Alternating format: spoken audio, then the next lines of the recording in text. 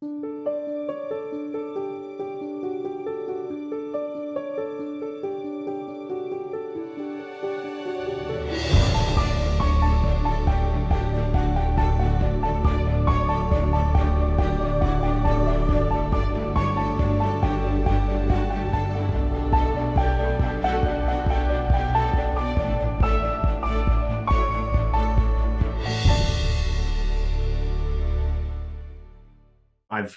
been out since before I was with H&K. I came out during college. In 2019, I married my husband. That was actually the reason for my transfer from the DC to the Dallas office. I was following my husband, who transferred down from DC to Dallas for work. We've been married now for 3.5 years. I've got a robust family life that I love and adore.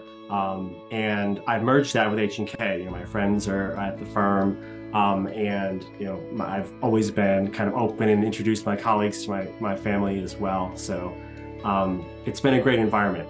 And I have gotten to know Kate Skeele. She's like one of the best people that we have. I say that confidently. She's been with Holland & Knight for a long time as well. She's one of those good people that Holland & Knight attracts and holds on to. And we're lucky to have her amongst our midst.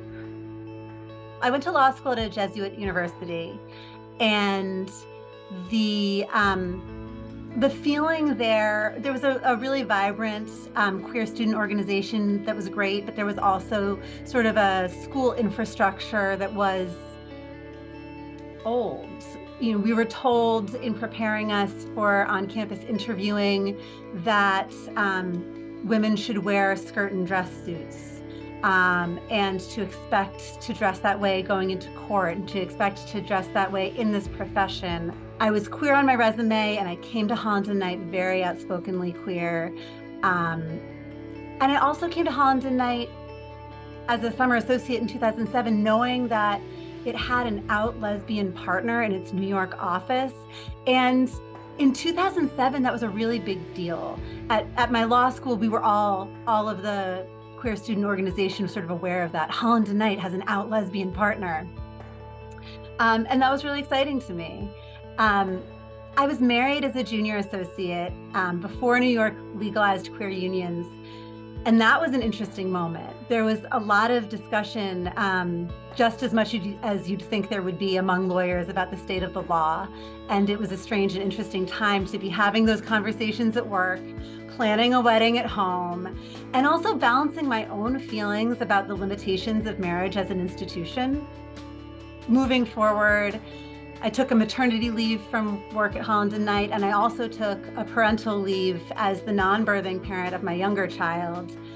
And through all of that time at the firm, I was always really outspoken about needing not just the family I've built with my partner, but also the chosen family that we maintain, acknowledged as key aspects of who I am as a person and as a colleague and as a lawyer.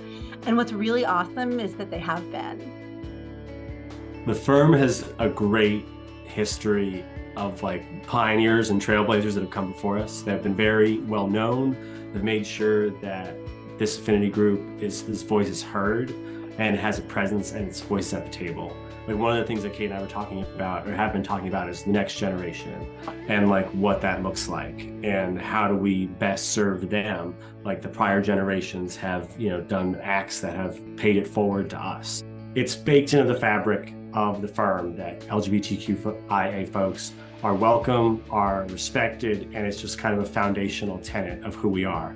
And I really respect that. And that's why I've chosen to stick with Holland & Knight as long as I have, and in perpetuity. I think it took me a second to learn how to present myself in the workplace, to be taken seriously, but also be myself. I think there's something there towards just the extra work that I had to do to make sure that I was palatable to everybody who I was interacting with, while also staying true to myself. Because my life has taught me that people who do the best are those that are the most authentic. They've tapped into their true energy. They're not inhibited, and they're just going. So you've got to somehow take that energy and marry it with the way things work. And in the process, you can change how things work. I think one of the most powerful opportunities in a workplace, particularly with colleagues that really collaborate and work together a lot, is really listening to each other. Listening to each other carefully and over long periods of time with empathy and interest and learning from each other. Not being afraid of changing your mind and being gentle and persistent in your efforts to change others' minds. I think that we have so much incredible opportunity here because there is a culture at this firm of listening to each other and getting to know each other. And so many of the attorneys I work with here bring their whole selves to work. And regardless of identities, the more each of us brings, the more the rest of us are comfortable bringing as well.